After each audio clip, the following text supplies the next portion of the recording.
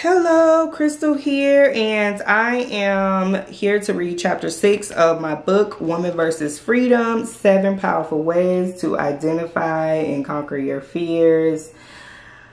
I wrote this book 8 years ago in a very broken place, and y'all, I pulled it out recently, not even realizing that this is the strategy or the keys to open up doors to just, more healing and more overcoming, more conquering. And at the time when I wrote it 8 years ago, it was pretty much a cry for help. But even when I was writing these words in this book, I didn't understand. So here goes. So chapter 6, be passionately content. Now, before I move further, this is just, keys that I realize is now a strategy that can be used in my life to continue to identify my fears and conquer them. And why I say that is because as you focus on each topic of each chapter, there is something that is going to cause you to go deep and really think about some really deep things. So I just encourage you to go back and watch the other videos to get a full understanding. But here we go. Chapter 6, be passionately content. You've heard this line before, especially in the Bible, be content. God says be content. I'm not going to steer you wrong, but I will say be passionately content. Don't be so content until you are comfortable. Passionately content and comfortably content are totally different. I had to learn the difference. This is how my life was when I was comfortably content. I'd give all my time and effort to a 9-to-5 job that I didn't enjoy, saying yes to everything that everyone asked me to do, even when I didn't want to. I would write down many goals and dreams, but I would never take action. I would talk about what I needed or wanted to do, but instead of doing something about it, I would complain. I was stressed, depressed, angry, tired of the norm. I blamed my life situation on everyone but me. Can you relate? Doesn't sound too content, but it's the norm for most women. Now let's talk about being passionately content. When I realized that my comfortable contentness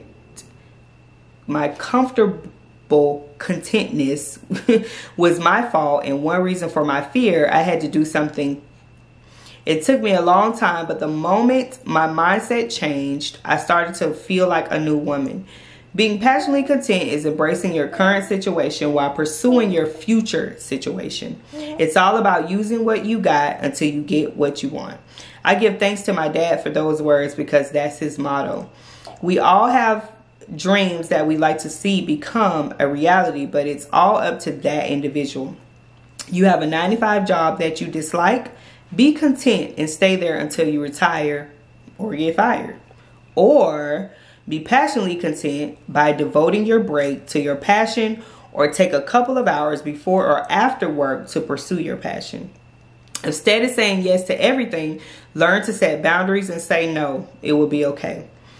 Remember when I asked about coveting in chapter 3? Are you coveting, desiring things in a wrongful way? Are you jealous of what others have? This is seen as sin and is not acceptable in the eyes of God. Instead of desiring what others have, make a plan to work towards your heart's desires. Jealousy is a waste of time, precious time that you can't get back. Just because they have it doesn't mean that you should have it too. Contentment does not mean that we accept injustice or do nothing to move out of untenable places. It does suggest a laissez-faire existence. What it does mean, however, is that we trust God more than we trust our circumstances. Fearless reflection. What are the top 5 things you cherish in your life? And number 2, what things do you have in your possession that can help you achieve your dreams? Here's the scripture. Now that I speak in respect of want, for I have learned in whatsoever state I am in, wherewith to be content. Philippians 4:11, King James Version. And that is the end of chapter 6. They're all short, but be passionately content. So just to recap, the Bible does tell us to be content. And I say be passionately content, or I would say, like, this is just the perspective that I receive on being content, is that, ooh, this is gonna be good, y'all. So it's the fact that instead of being content in what you're in or situations that you don't like, don't be so content until you do nothing about them. So for instance, like I use the 9-to-5 job. You're working in a job right now that you don't like and you don't enjoy, but maybe you cannot move away from that job right now. So the way to be passionately content is to move out of that job that you don't like. You take the time that you have, your break. You take a couple hours after work that you devote to your passions or the things that you desire to do, or your purpose that will get you outside of that 9-to-5 job that you're not so content in being in. But there's also another option of just moving by faith, which is not in this chapter, y'all, but this is just for me learning over time in the 8 years that since I've written this book, is that there was a lot of situations that I was just not content in, and you have to pray and discern and know when you should just move by faith and get out of that and trust that God got you, or you be content in it and you devote time to other things so you can move on from that. So with the scripture, now that I speak in respect of one, for I have learned in whatsoever state I am, where therewith to be content. So you're in a job that you don't like, you can learn to be content, but there's a way to do it, and that's be passionately content. So your heart's desires may not be in your hands right now, but you do things towards that to get what you want and what you desire. So you can get out of that. I feel like I just repeated myself like 3 times because I guess I pretty much explained what I mean for this chapter. So yeah, I guess that's it for that chapter, y'all. Chapter 5. Another thing I do want to say before I end this, though, is that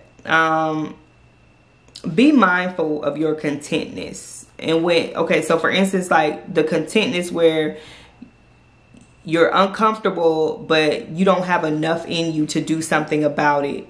And then this is when jealousy can come in, and you covetousness, like you can become jealous of other people.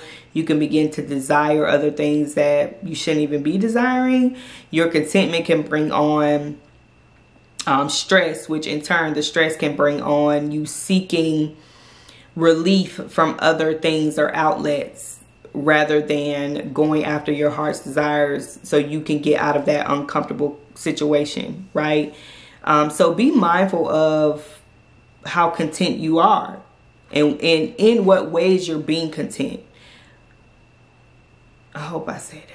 I think I said that right, but I hope you understand what I'm saying. So just take a moment right now to just think about some situations that you've been in that you've been content with, but they're very uncomfortable, and you know you shouldn't even be in it anymore, or you should have had a plan or a strategy to get out of it.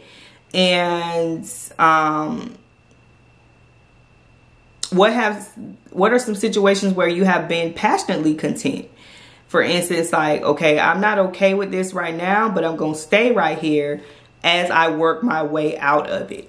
So if you're in, I'm trying to think of an example from my own life that I can use. Because I've had many situations where I was very content in a lot of situations that I know I shouldn't even have been in. I should have been moved away from or out of, or had a plan and a strategy to get out of. Like living in my parents' house. I lived in my parents' house for 3 years that I really did not enjoy, and it was very uncomfortable. One of the most uncomfortable times of my life. I went through a lot just mentally and emotionally a lot of things that I had to be healed from, or the healing process started during that time, I would say. And it was very hard.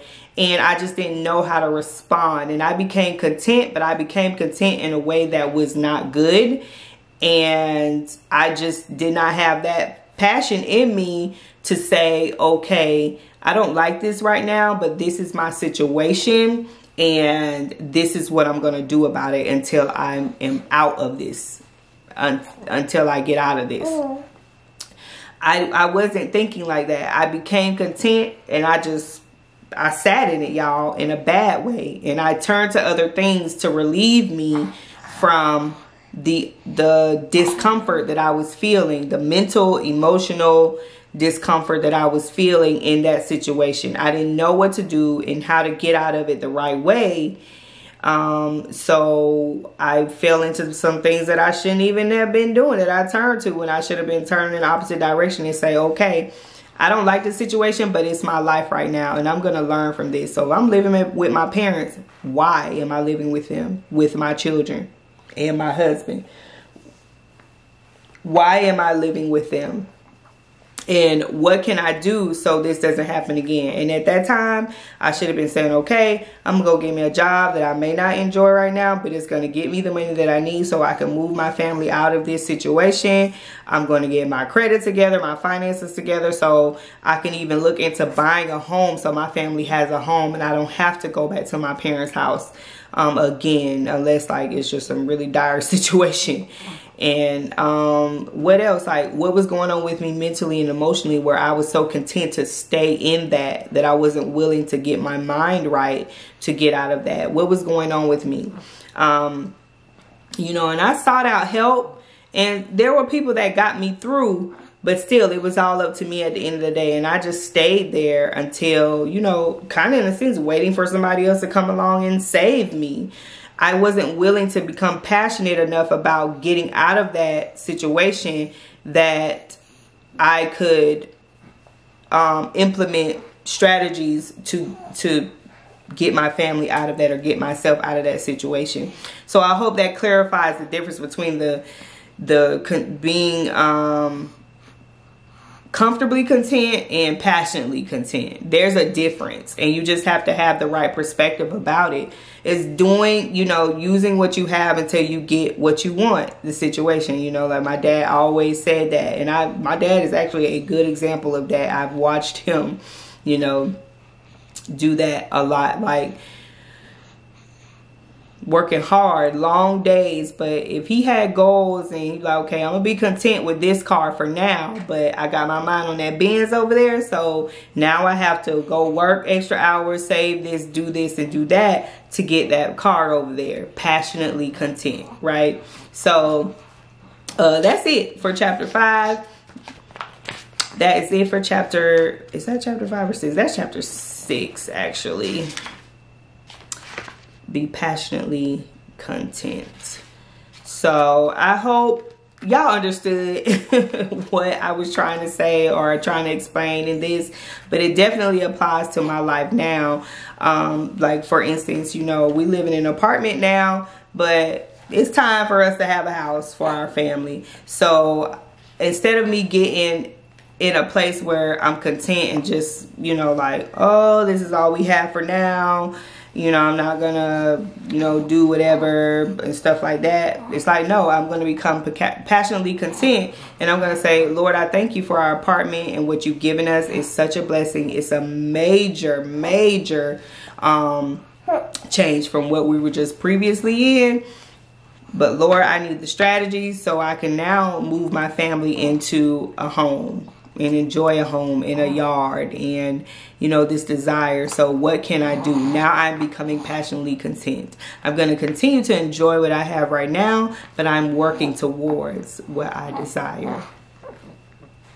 So, okay, y'all, that's chapter 6. Stay tuned for chapter 7.